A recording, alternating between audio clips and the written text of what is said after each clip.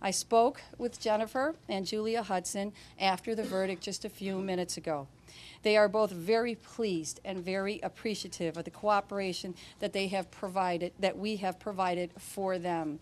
They are relieved, and we hope that this verdict gives them some sense of justice. This wasn't a case about Jennifer Hudson for us. This was a case about William Balfour.